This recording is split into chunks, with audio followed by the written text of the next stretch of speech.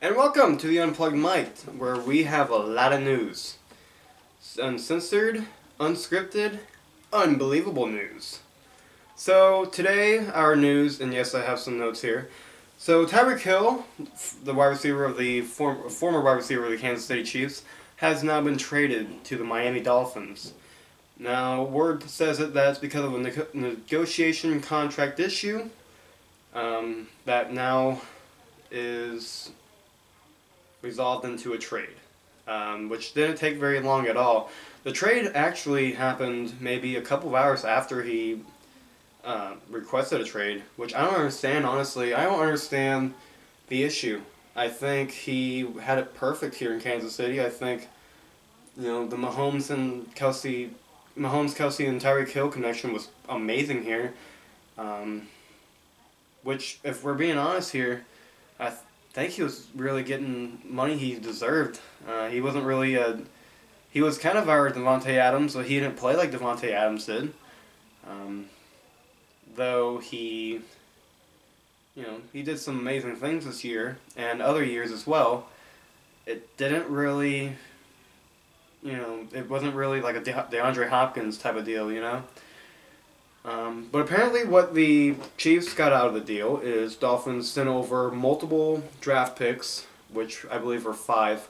One of those being a 2022 first-round pick. Now that pick is also the 29th pick, which is a pick below or above the Chiefs' original pick. So the Chiefs go back-to-back in the low of the first-round pick, or first round of the draft.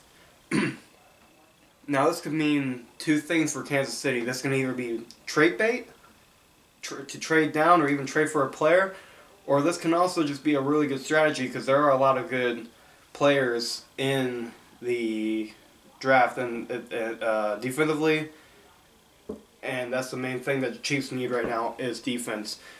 Honestly, I feel there's a lot of players that can drop to the second round that the Chiefs can pick up and turn into stars.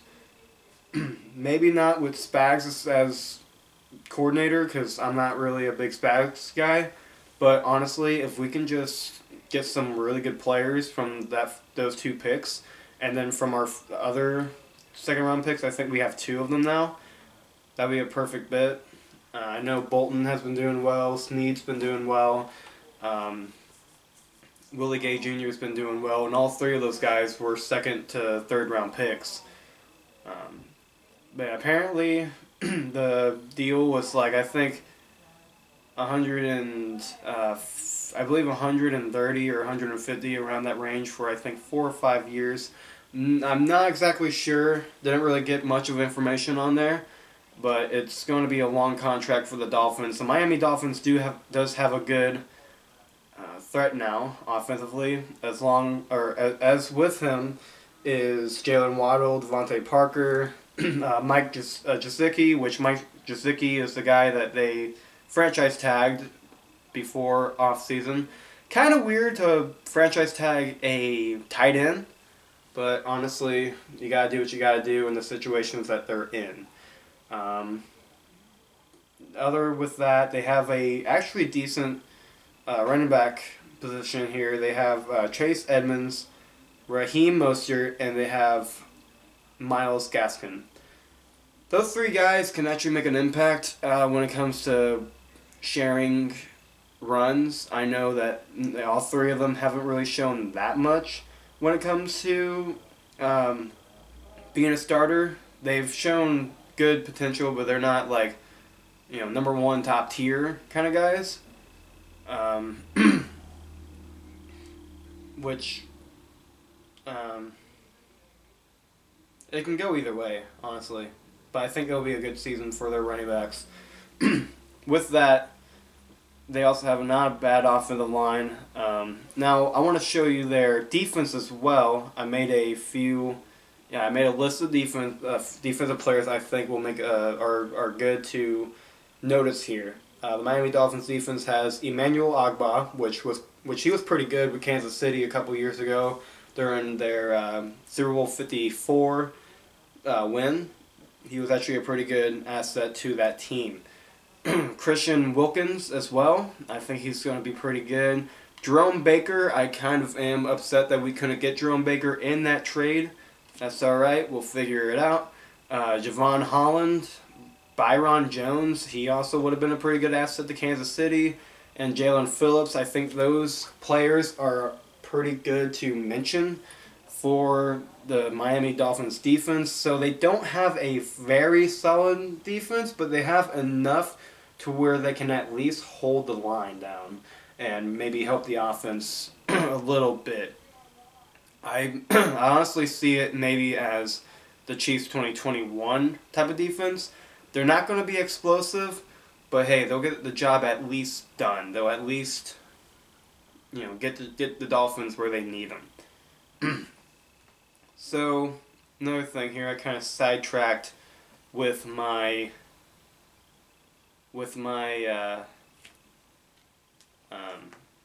list here.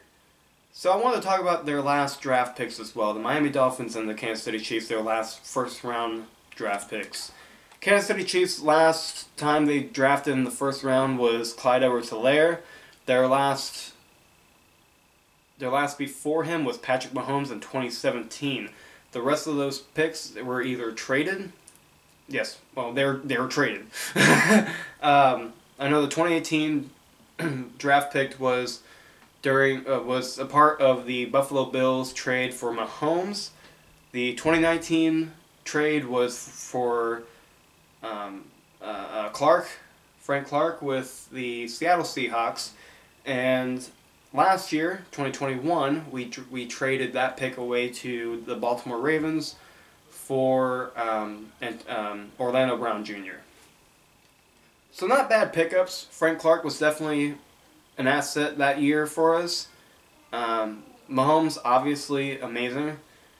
One of our best draft picks of all time, besides Derek Thomas, of course. I think Derek Thomas has to be ruled number one there.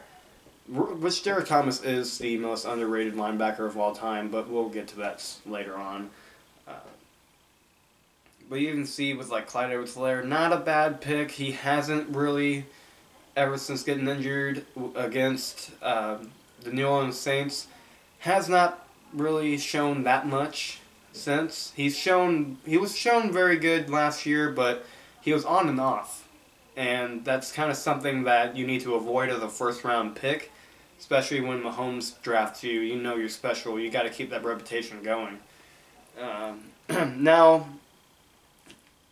Now I want to show what does this mean for the Kansas City Chiefs receiving crew. What's up with our wide receivers now? We have Juju Smith-Schuster holding the line now, which no one really thought that would happen.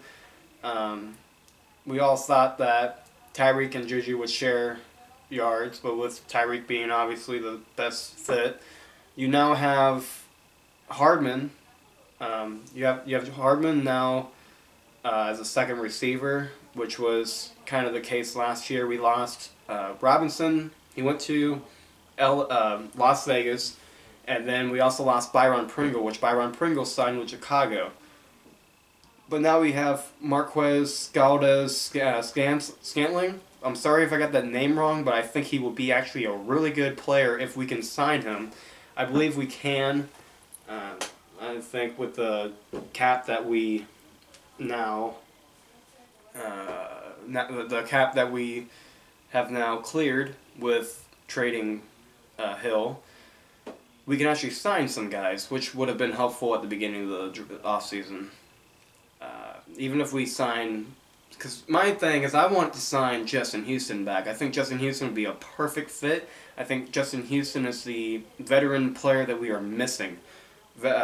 He was pretty good with the Baltimore Ravens last year. He wasn't great, but he did have a big impact in beating the Chiefs last year. 2020 had a pretty decent season with Indianapolis along with 2019. So he's not the greatest anymore. He's not what he was back in 2014, but he is still an asset to the team. He can actually make something better than Neiman. Sorry, Neiman, but you're not that great. I would rather have Justin Houston playing the way he is. He's basically the he's the off-brand version of Derek Thomas. He is what Von Miller is, basically. Except Von Miller is better, I will admit that. So, I think we sign Justin Houston, and we re-sign Melvin Ingram. That has to happen. And I think we should sign Valdez-Scantling, and that would be amazing pick. Because honestly, a lot of people have kind of given him a little bit of trouble when he was with Green Bay. And the thing is, Rodgers didn't throw it to him as much as he should have. Now, he might have had a few questionable plays, but who doesn't? Hill even had a few questionable plays. Even in the bowl, last year's bowl against Buccaneers, he had questionable plays. Everyone had questionable plays that year. Or that game, really. But no one's perfect, and I think Scantling can even be a good third option for us. He would be... He was the best option. If Adams wasn't open, Rodgers was right there for him. He was right there for Rodgers. And yes, I meant to say them both. So, I think we should pick him up. I think he would be an amazing asset to the team. Maybe even a better player than Hardman. He's speedy. He's got what it takes to be a Kansas City Chief. I would sign him. Now, I have one here. What does this mean for Tua Tagovailoa? Well, this is the year where there are no more excuses. He had some down seasons on his first year and and last year. Yes, I said down for his first year because he did not have a great rookie campaign. Then last year, he didn't exactly follow up with it. Now, not completely his fault, but still, it's not very good. Especially when you're, what was he, the third overall pick? Or I think, actually, he was later, but he was a pretty early first round pick. Expected to be coming back from his injury issue in college. It was supposed to be the next big thing. He's not turning out to be. This is his last year to actually prove to everybody that he is what he thought he was. Not what everyone else thought, but what he knows he is. You have a decent, not great, it's not a great offensive line. There's a few holes that could be filled, which I think in the draft the Miami Dolphins could handle that. Now, not in the first round, obviously, but they do have other picks they can use for some pretty decent offensive lineman talent. But Tua Tagovailoa also has to use the legs. It's the same thing with Lamar Jackson. Lamar Jackson lost a few pieces to the puzzle and off of the line due to a couple retirements and Orlando Brown Jr. leaving. He's having to use his legs more. And Tua Tagovailoa, you have to use your legs. You are a mobile quarterback. You have to use your legs more. Now, there's also no more excuses when it comes to the talent. You have Jalen Waddle and Tyreek Hill right there. You have Mike Gesicki, who is one of the best tight ends in my opinion, probably top 3. And you have those running backs I said earlier. There's no more excuses. No more. You either play really well or you're done. And I guess it is, bad for me to say, for a guy who is a first-round pick. But it's the tragic truth. It really is. It's the tragic truth of being a NFL football player. With weapons like that and you still can't do it, it's kind of hard. Now, I know they are in a hard division. New England is getting back to what they used to be, and the Buffalo Bills are insanely good. But you can't act like the Jets. There's no more excuses when it comes to that. You can't act like the Jets, and but you also aren't the New England Patriots. So they'll at least probably be third, but they shouldn't be that bad. Maybe even second if the Patriots move down. You never know. Now, another thing to note about Tyreek Hill is he is the fastest player in the NFL. With Jalen Waddle being as fast as he is, This can be so insane. So many corners are going to get their ankles broken. So many touchdowns are going to be scored from a deep pass. That is, if Tua Tagovailoa can throw a deep pass with his left arm. Who knows? Maybe he acts like the off-brand Steve Young. He's apparently wanting to be Steve Young with the legs and the left arms, and wanting to be a Michael Vick. And so show it. Show that you are Michael Vick. Show that you are Steve Young. He reminds me of Steve Young a lot. But he has to get better in order to be like Steve Young, not just the type of player. But you are Steve Young. With the speed that you have now, and with the speed that Tyreek Hill's going to run so many routes that are going to be huge. Like huge games, huge everything. Jalen Waddle, he's going to be amazing when it comes to trying to fake out the defender. You got to use your weapons. And I found ironic as well, this will be my last thing to say. It's ironic that this scenario comes back to Super Bowl 54 for me. And I'll tell you why. So the Dolphins, they had the 49ers pick, the 29th overall pick. The Dolphins had that pick. They also have Raheem Mostert, who was a 49er. Now, the Chiefs in the Super Bowl 54 won that at Miami in the Rock Hard Stadium. And the Dolphins also helped out the Chiefs to go into the divisional playoff round, which I actually remember that game very well. It was a Hardman kick return touchdown that was beautiful. And Tyreek Hill, ironically, is on that team as well, that Chiefs team, and so is Emmanuel Ogbah. And so, but the 49ers, they were kind of involved with that because of the pick that they had. So this all revolves around, and I think a lot of sports players are actually missing this point. That it kind of does look like a Super Bowl 54 situation here, which is pretty ironic if you ask me. But that is all for me today. We are unscripted, uncensored, and unbelievable news. Thank you all for watching. This is the not plugged in mic, and I will actually show, for example,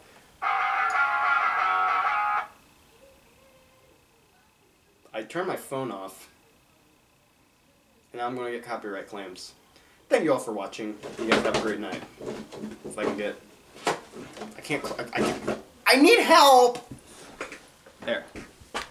Goodbye.